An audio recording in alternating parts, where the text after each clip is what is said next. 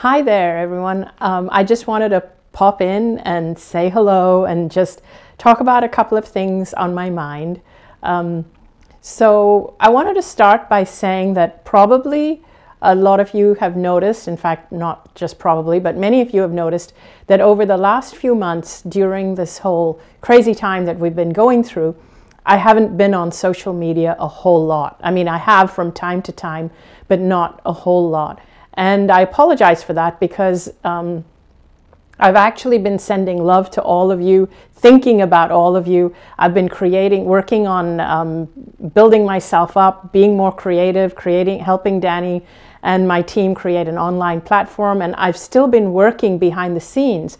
But I have to admit, I have taken a break from social media. And there are several reasons for that. So several months ago, when this whole thing started, the whole lockdown and everything started, I started to notice that people on social media were being less than nice to each other. And I started to notice a lot of conflicting views and just a lot of disagreements. And I started to almost feel like literally unwell within myself, like almost sick to my stomach by the amount of divisiveness that was just going on social media. And of course, we were tuned into the news because we were all wondering what's going on, and there was all this panic and everything.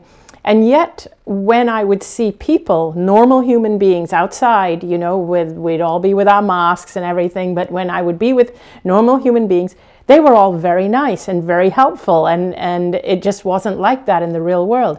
But media and social media was really, really frenetic, and it was causing a physical reaction within me. So I found that I had to kind of back off from social media. And I'd love to hear from you in the comments to know if you were feeling the same thing.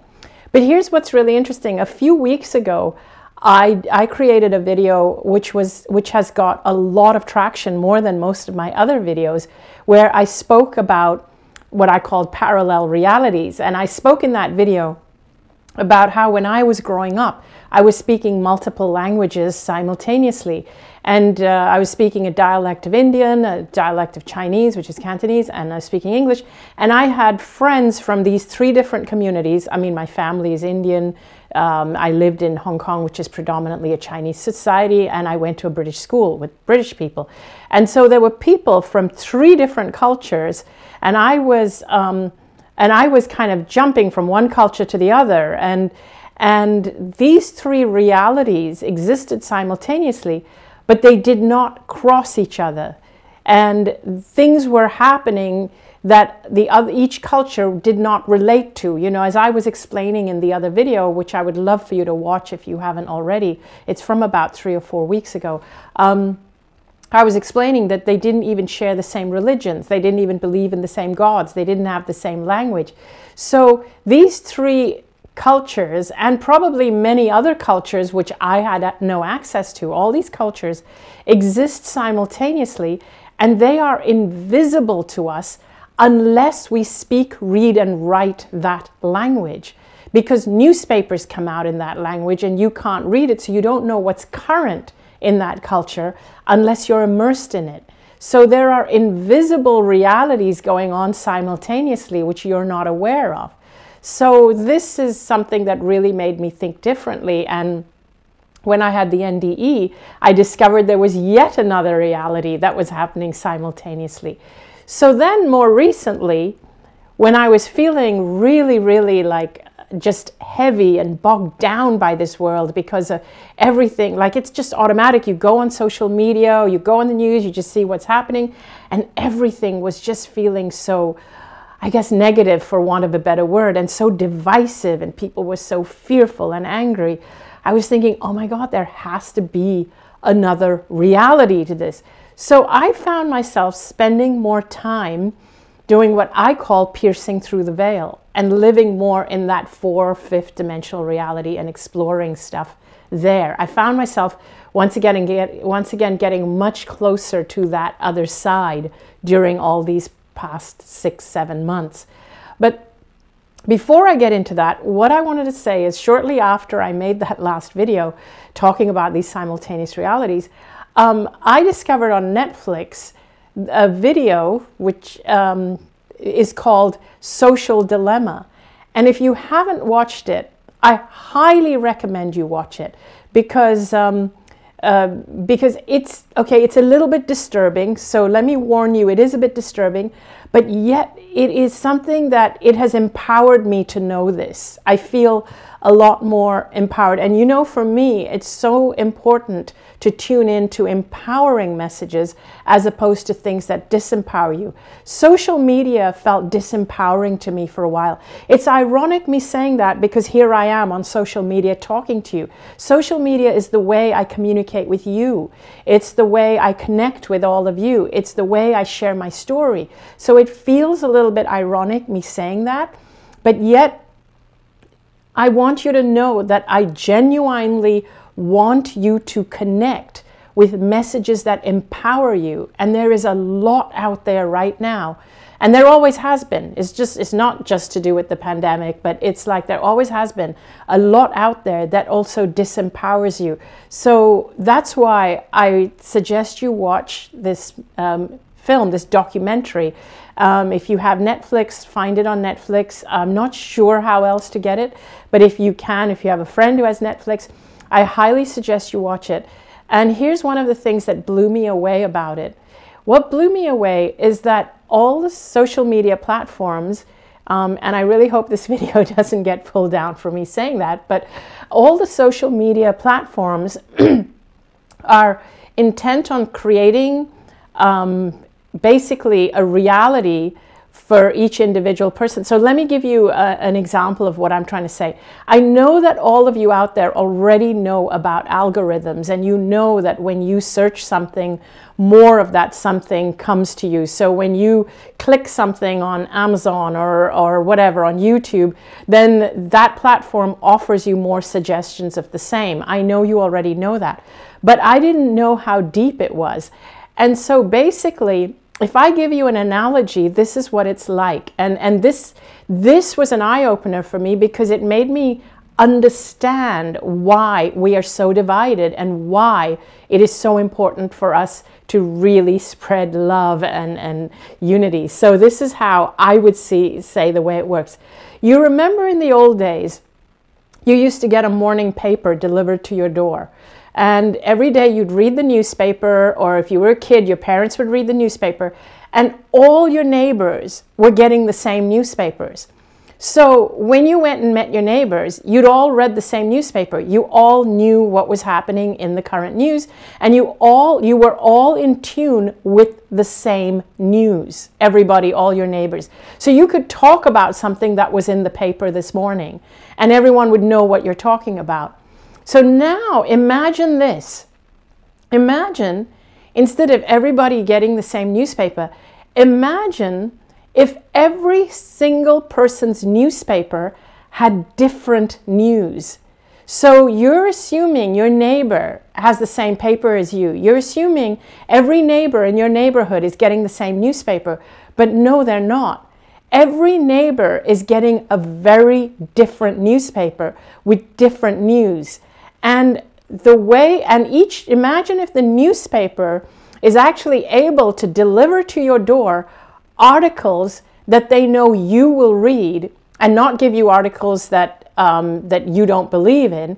And every single one of your neighbors is getting that. Now imagine if some of these articles are making you really angry and they're telling you stuff about other people, like other political parties that are not your party. So in other words, your newspaper will give you stuff that appeases your political party, but they're telling you horrible things about other political parties.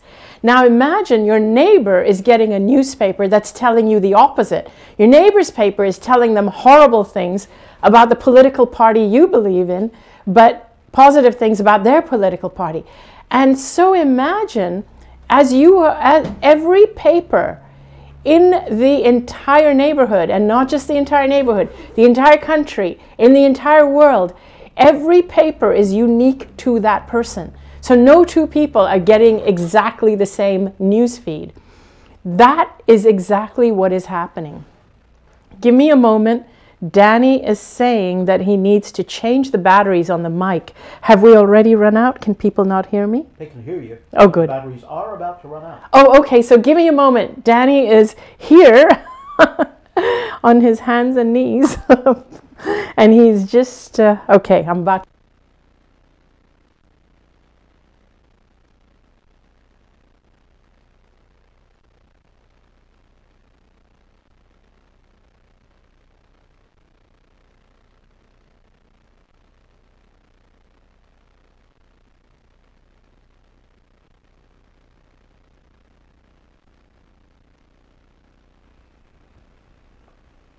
Yes? Can you hear me? Tell me if you can. Tell me if you can't. And thank you, Danny. That boo, he's amazing. So batteries changed. He could see they were about to run out on my microphone. So now I want you to just think about that. Imagine that everybody in your neighborhood, everybody in the world is getting a unique newsfeed. So this is what's happening in social media. And the thing is, in order to, but here's where it gets a little bit disturbing, is that it's not being done for the good of the people. It's not being done to bring people together. The people who run social media, they don't have necessarily a positive agenda. And this was really, really disturbing for me, because all they want are numbers. And we know, you and I know, that fear sells, negativity sells. It keeps people addicted. Bad news sells. Hatred seems to sell. Divisiveness seems to sell. What they want is eyeballs. They want eyeballs. They want people glued to their platforms. So this, I found this really disturbing, and it explained to me why the world is so divisive right now. And as long as we're getting our news from social media in that way, and mass media, the news channels, the cable news channels do that too, we're all going to just be watching what we believe in and get angry at everybody who doesn't believe the way we do now. So basically what's happening is social media, and why I brought in the video that I made previously about the parallel realities. Social media and mass media, what they've done today is they have created parallel realities of people, within people, where everybody is kind of living in their own reality. And as they're living in their own reality, they are actually feeling anger and fear and hatred towards the people who are not living in their reality. And social media and the mass media have kind of done that to us. So this is why it's so important for us to really see through this, see through that veil, this veil that has been created here in this physical reality, this veil that the internet has created. And again, I highly recommend you watch that documentary. But in the interim, what am I doing about it, having learned about this? So number one is I'm making a commitment that when I'm on social media, I want to bring people together. I want my agenda to always be for the good of the world and for the good of people. That's my agenda. If I'm going to use social media, I'm going to use it for good. That's what I want to do, and that's my commitment, and that's what I always want to do. And number two, I want to constantly remind you to take care of yourself and to take care of all of you, your physical self, your spiritual self, your emotional self. Connect with your higher self and connect with other people and nurture yourself in that way, emotionally, physically, spiritually, all of it. Don't forget the rest of the physical world. That's number two. I want to also remind you not to let your kids get addicted to social media. It's so much better if they actually learn to be creative and to learn art and cooking and music and all these other things and connect with people. I've started to connect with all kinds of things over these last months. Now, I started to feel weird about social media before I saw this documentary Social Dilemma. And I thought it was just me. And that's why, as you know, you saw less of me on social media. But when I saw this documentary, it was like, oh my gosh, it makes sense. Now I understand why I had to take a break. I just saw it very recently, the documentary. And so I understood. And so now I actually plan to come back on social media because I now understand it. I can see through the veil. And I am actually, as I said, committed to putting out more quality stuff that is, and my agenda is to bring people together. I honestly don't care what your political beliefs are. I really don't. I don't care what your religious beliefs are. You're still human. You're still here. And when we lash out in anger, it's because we feel fearful or we don't understand how the other person is thinking. So it's time for us to actually come together and to connect with each other.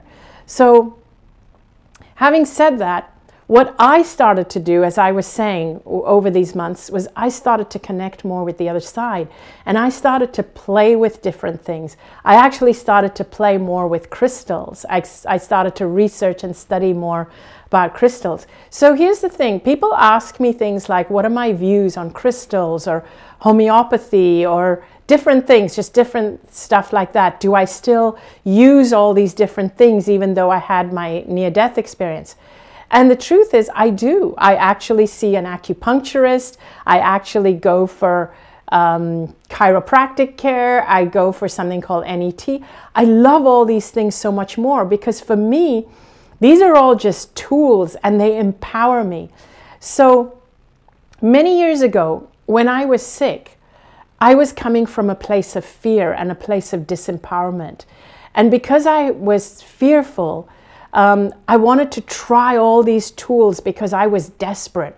I thought, I've got to try them all, and I don't know which one will work, and I wanted to try them all to see which one stuck. Interestingly, when you're coming from that place of fear, the energy is very, very different. What I encourage you to do is to come from a place of love, regardless of where your body is at, even if you're dealing with a physical challenge, even if you're dealing with something that's been diagnosed as an illness, still just come from this place of, okay, my body is going through something, let me love it through it, let me love myself and let me play. Because that is the idea. When you have physical challenges, mental challenges, emotional challenges, the thing to do is to see if you can get to this place of empowerment, this place of lightness, this place of playing.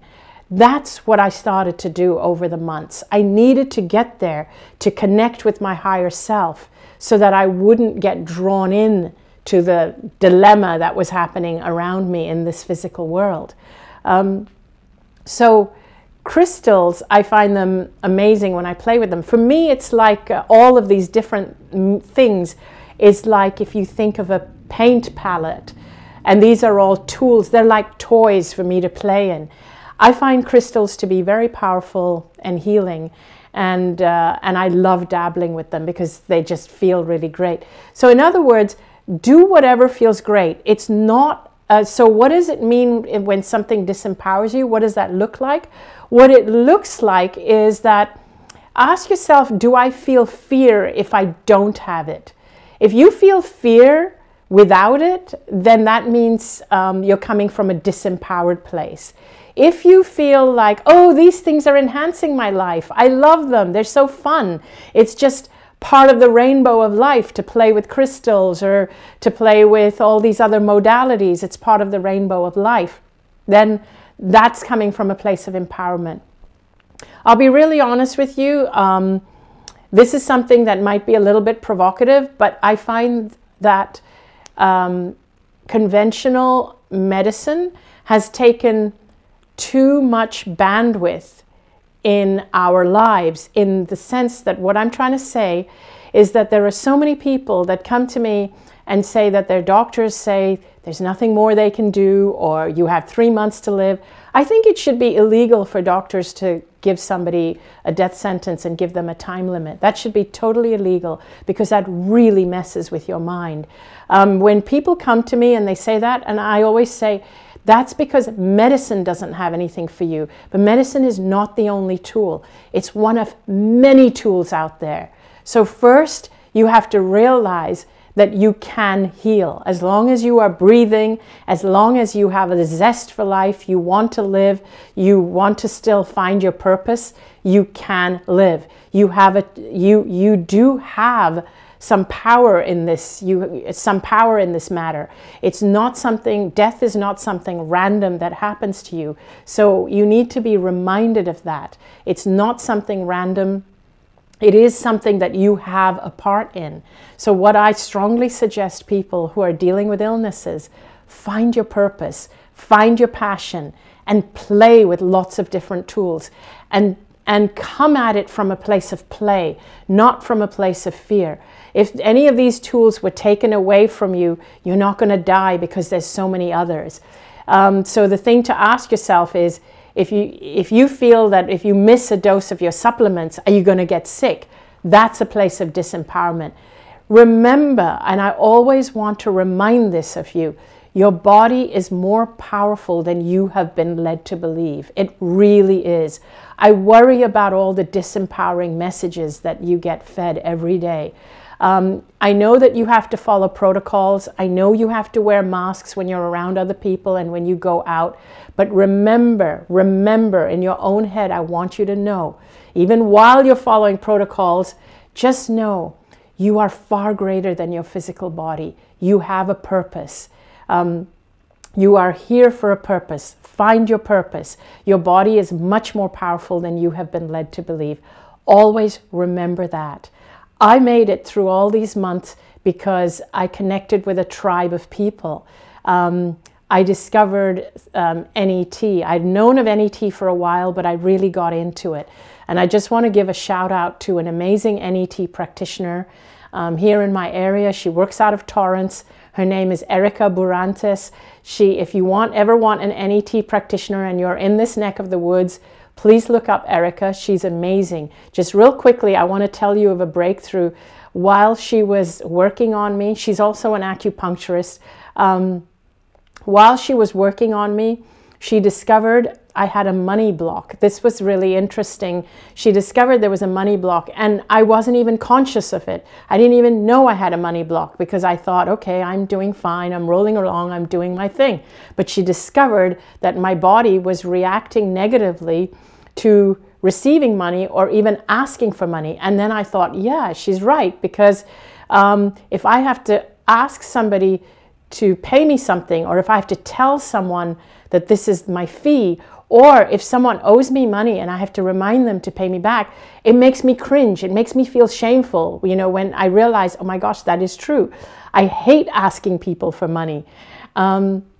So as she did this, and this is the thing about NET, is that when she tests me, my body tests weak. When I'm pretending to ask for money, my body tests weak. So then what she does is she goes through a process to figure out, when did this block start? So as she goes through this process, she discovered this block started at age 6. And I thought, age 6. And then she tests me. Is it from your parents? No, not from my mother, not from my father, not from my family. Was it from school? Yes. Was it from a person, a classmate? Yes, it was from a classmate. Oh, excuse me one moment. I'm going to tell Danny, I just heard the door. So Danny's going to answer the door while I just finish this quick thing, because it was so powerful for me. And it came as a yes, it was a classmate. I was like, And then suddenly my memory, I remembered when I was 6 years old, there was this boy in my class that used to borrow money from me every day. Okay, so going back then in the 60s, I was 6 years old. I was living in Hong Kong. My dad used to give me 1 Hong Kong dollar, which today a Hong Kong dollar is like 12 US cents, by the way. But way back then in the 60s, he used to give me 1 Hong Kong dollar every morning when I would go to school. And I would use that to buy my snacks. And so I was able to get something like either a soda or an ice cream or an ice lolly, ice popsicle, whatever you call them. I was able to get something. Those things were like 10 and 20 cents back then, Hong Kong cents. So anyway, he would give me $1, which was a lot of money. I could get a lot of stuff for $1. And I would go and, at break time, and I would buy my snack. And there was this one boy that would come up to me, and he would say, please, please, please, can I borrow 10 cents for an ice lolly? And so I would lend him the 10 cents, and he would say, I'll pay you back tomorrow. Now the next day, he would do the same thing.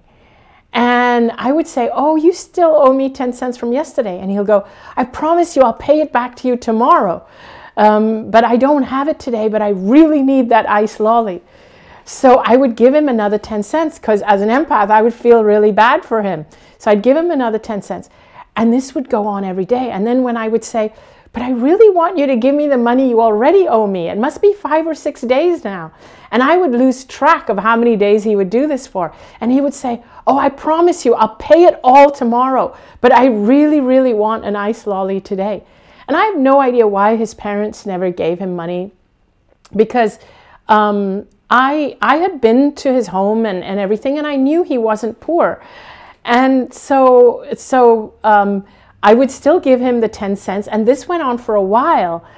And so one day, I just told my mom, and he must have borrowed, by that point, he must have borrowed at least $1.50 or $2 or $2.50. I don't know in my head. I don't know how many days he'd been doing it for. So I reached a point where I wasn't able to deal with his begging me every day for the 10 cents. So I went and told my mom.